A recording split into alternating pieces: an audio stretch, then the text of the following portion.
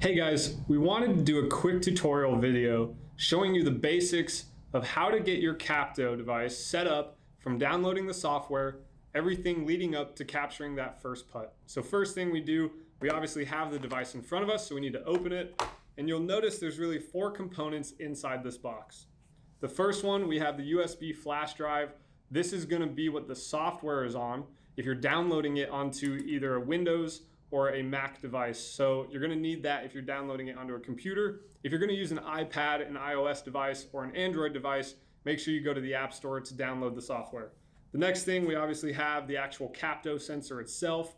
We'll get into that a little bit later.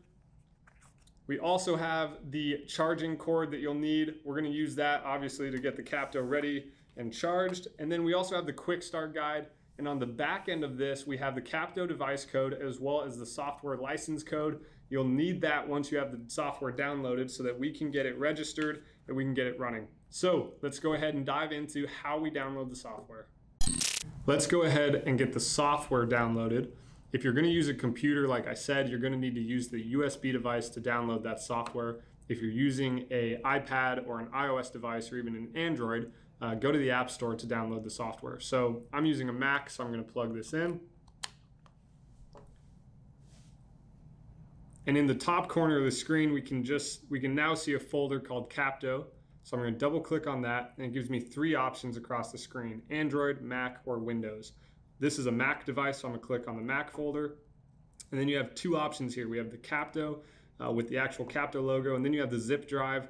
All you need to do is click on that logo, and you can actually drag that onto your desktop, and it's going to transfer that file.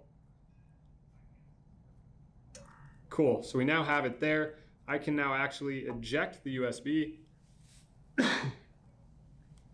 unplug that, and now I can double click on the icon to get the software running. So while it's doing that, let's go ahead and charge our CAPTO. Okay, so to get your device charging, you're going to need to take out the charging cord as well as the CAPTO device. So I'm going to take the cord, and you can plug it into any sort of USB. This is just an iPhone charger, so I'll plug that in, and then I'm going to actually take the top of the CAPTO device. This little plug just pops straight off. I'm going to take the cord and I'm going to plug that in. So once that's plugged in, plug it into the wall, and you'll see a red light. That means it's charging. When the light turns green, you'll know you're good to go. Okay, so now the software is on my desktop. So let's go ahead and open it up by double clicking on it. And it's going to take us to this home screen where you're going to need that quick start guide that's in the CAPTO case, because on the back of this, you're going to have to enter in that software license code. So that code, and it walks you through it. We can see this little screen that pops up on the left. So you need to enter in that first 5 numbers there. So let's go ahead and do that.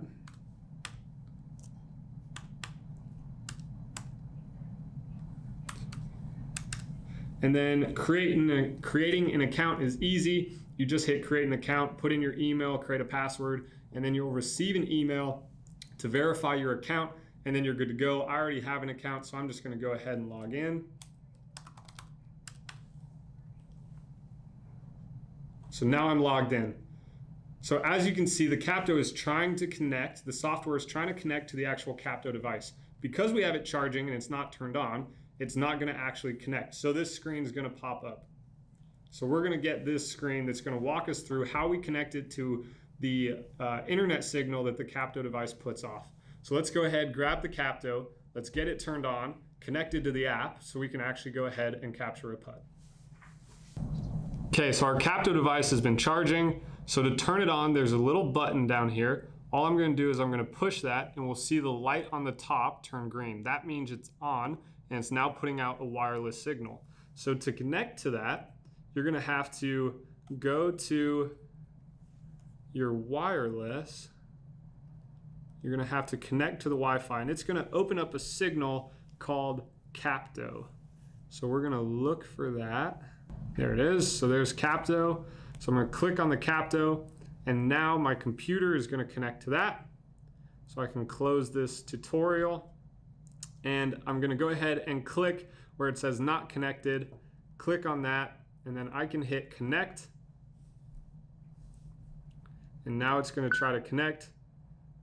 We get the beep, that means we're connected. We get the second one to confirm it. So now we are connected. So we can see that that not connected sign on the right of the screen has now gone away. We can also see how charged our CAPTO is, so it's at 99%. And then we can also see at what frame per second the CAPTO is capturing at. So ours is set to 300 frames per second. We do know that it can go to 400 frames per second. So next thing we need to do to actually capture a stroke is we have to select a player. So I'm going to select a player, and because this is a new software, I don't have anybody in it, so let's go ahead and put myself in there. So I'm going to put in my first and last name as well as my email. You don't have to put an email, but the only information that you have to fill out, like it says, is the yellow field. So you have to at least put in a first name. I'm going to go ahead and put in most of my information here, so we're good there. And then I'm going to click the saved button. So now we can see the player is saved, so now it's time to move on to putter data. So I'm going to click on putter data, and again, there are no putters in this yet, so we're going to have to create one. So we're going to click the add button, which is going to create this blank page for us. I'm going to put in the putter name, so this is going to be Eric Ping Putter.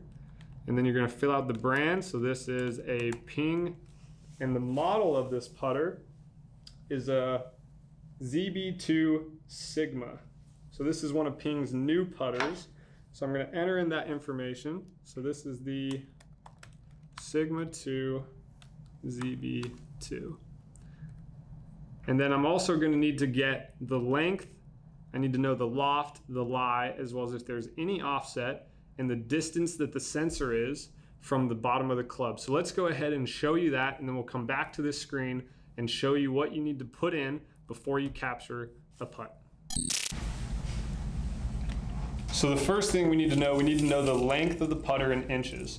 So I'm going to rest the putter on the ground as it would naturally sit, so in a neutral position. I'm going to measure it to the top of the grip. So this putter is 34 inches long. So I'm going to come back to my computer and I would type in 34 inches. It's already set to that, so that's fine. I know the loft of this putter is 3 degrees. So I'm going to put it to 3. The lie is 70. And then the offset is simply the hosel position, how much it is kind of in front of the head. So this is about a 3/4 offset. So I'm going to select that option. Just a 3/4 offset. And then we need to know the sensor distance. And you can either do it in centimeters or inches. I'm going to go ahead and do it in inches. So we need to go ahead and get the actual sensor put on to the shaft. So I'm going to unscrew these. And then the light is always going to be on the top. And I'm going to go ahead and secure this around the shaft. So I'm going to screw these back on and tighten it. I'm going to do my best to make it straight. We'll make it perfect in a second. But for now, we just need to get it on. And then again, we need to know the height that that sensor is from the ground. So I'm going to put the putter back in its neutral position, and I'm going to measure to the bottom of it. So this one is at 19.5 inches. So I'm going to go ahead and set this to 19.5 inches. And then it is also a blade putter, so I'm going to select blade. And then within their database, they calculate the moment of inertia as well as the weight of the putter. So once I have that information in, it's time to calibrate. First, you have to save the putter. So I'm going to save it. And now we can see that the calibrate button has turned blue. So that means we can go ahead and calibrate. So we have the sensor connected to the shaft. Now it's time to calibrate. So this part gets a little bit more detailed because we want to make sure that this putter head is perfectly 90 degrees to the sensor. So you're going to lay the putter flat on a flat surface, or as flat of a surface as you can find.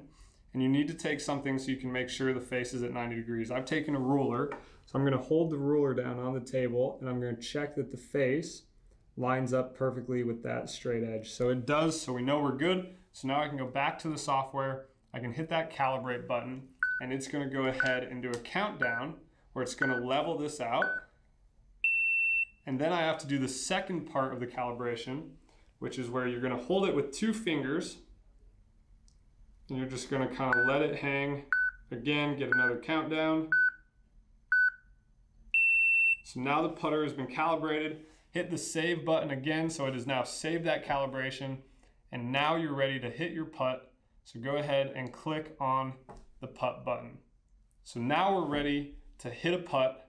So let's go ahead and talk about some of the things that you might need to know so you can capture some of your putting strokes.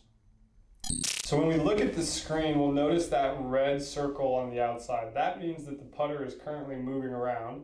So it's not going to capture a putt until the putter sensor is recognizing that the putter is at an address position. So if I go ahead and set up to the golf ball, we're going to see that it says active and that the screen turns green. We're also going to get that auditory of that beep telling us that we're good to go ahead and hit a putt.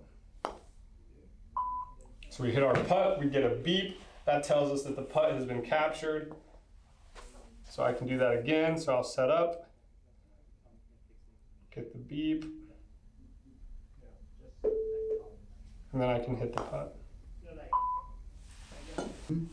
So that's the process of downloading the software onto your computer or downloading it onto your app on your phone or your iPad, as well as getting yourself calibrated and ready to hit a putt. It's simple to use once you have everything to set up. Enjoy all the data that this has to give you. It gives so much information that's vital for whether you're a player or a coach. This is going to help you improve. Stay tuned for more videos as we go deeper into some of the intricacies and other ways that you can use this device to maximize your use and improve your putting performance.